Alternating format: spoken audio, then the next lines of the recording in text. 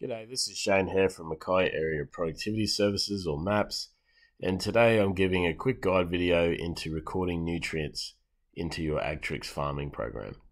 So once you've logged into your account, you'll have a satellite image of Australia on your right, and on the left there's a series of green buttons. The one that you want to record your nutrient under is located here, called Nutrient. Click on that once and it will take you to the first step, called the event setup.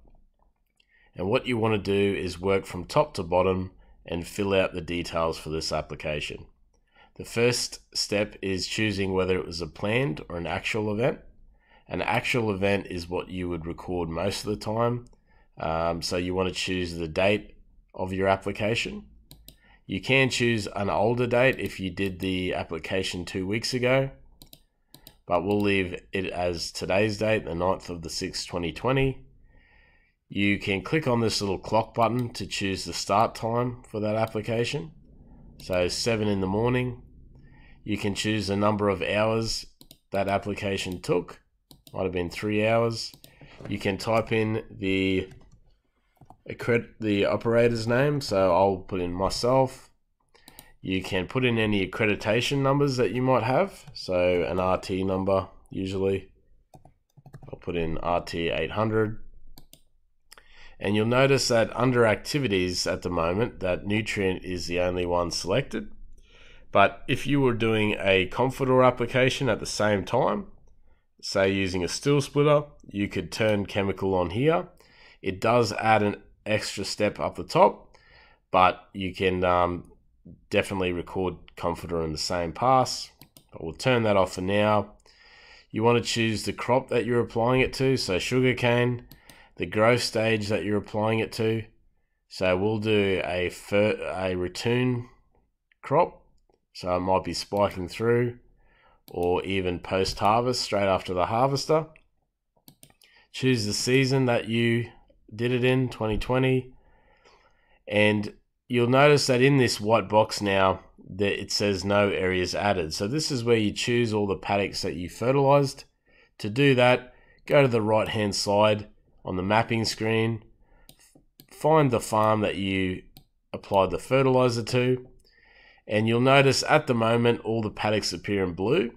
To bring in the crops to this paddock, you want to go to the top here and click on crop/fallow. That will bring in all the crops that are on that farm, and you'll notice that we still have 2 fallows in blue. We have these 2 paddocks here and this one here. So green is anything with a variety on it or crop, and your blue are your fallow. To choose the areas that you fertilized, you simply click on the map and select those areas. So as I click these blocks, you'll notice it brings all the information into this white box on the left hand side. So again, if I click this fallow one here, 9.1, it has brought 9.1, which is fallow, and it's an area of 8.92 into this left hand side. To deselect it from here, there's 2 options. You can use the trash can button, which will remove that from this area here, or alternatively you can select it, which will bring it in, and then click it again and it will remove it from the list on the left hand side. If you wanted to do half a paddock, you can do that in the system. So we'll deselect 10.1 there. So if we wanted to select half of this paddock, we bring it into the left hand side here. We want to go to this button called Edit Spatial option on the right. That will take you to that area in that paddock. You want to go to the left hand side and click on the little trash can button called Delete Drawing. Click on the orange area, it will delete that from view. Then you want to go back to the left hand side and click on the little pen button called New Drawing. And you want to draw around the paddock, draw in the area that you might have fertilized. So if you fertilized half that paddock, you can draw that area in. Finish the drawing by connecting the dots. That will highlight the orange area that you're fertilizing. Once you're happy with that area, press save up the top right. That's now brought that area into here and changed the area section here. If I zoom out, you can still see we've got this block highlighted and half of this paddock highlighted. Once you're happy with the areas, you use the next button at the bottom. This takes you to step 2, which is putting on the nutrient blend. So in the drop down box, you'll see we have all the products available. If you want to quickly search to one, start typing it into the list and it'll automatically find it.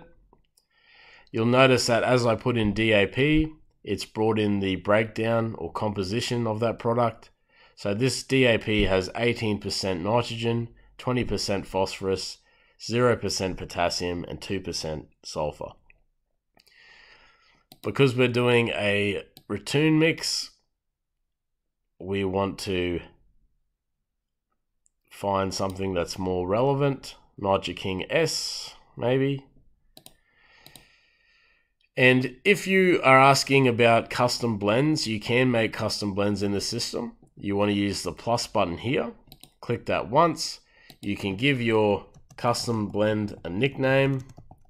Say Shane's Ratoon Custom Blend.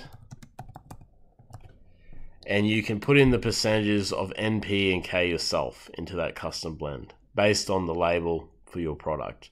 So you can make custom blends. Once I save that, that will appear in this drop down box for later use. So you only have to create your custom blends once and they should appear in this drop down box. So the next step is, we'll leave it as Nitroking S, and the next step is choosing your application method. So for Nitroking S, it would be, we're doing it on ratoons, so we might be doing a still splitter and it's putting subsurface and it's a dry product. If you were going to put on a dunder, recorded dunder product, that would be surface banded liquid.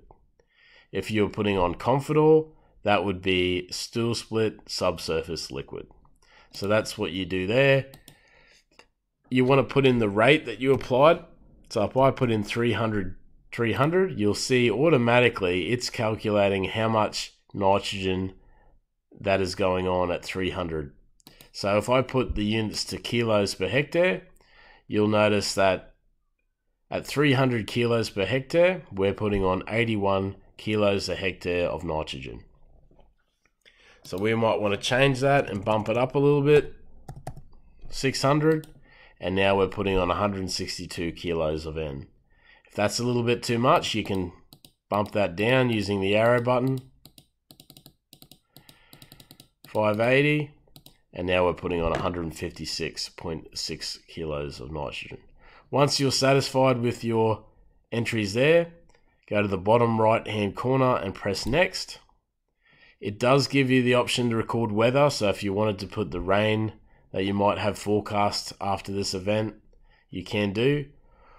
If not, you can skip past weather for nutrient as it's not an audited requirement.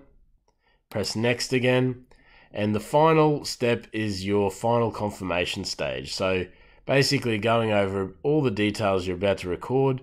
We've got an actual event occurring on the 9th of the 6th, 3 hours. Operator was Shane. There's my accreditation number. The total area of the blocks was 12.99 hectares. We've got the 2 paddocks here, highlighted in orange. We've got the nutrient product was Nitroking S, put on with the stool splitter, going subsurface at a rate of 580 kilos per hectare. If I put in weather details, that would appear here, but I didn't. So once you're happy with that, simply press the green button down the bottom right hand corner. And when this is successful, you'll get a message down the bottom saying event save successful. So that was part 1 of nutrient recording video. In part 2, we will look at that application, where to find that one we just recorded, and also how to print a report for that one. So I hope this video was of use, and we'll see you in the next one.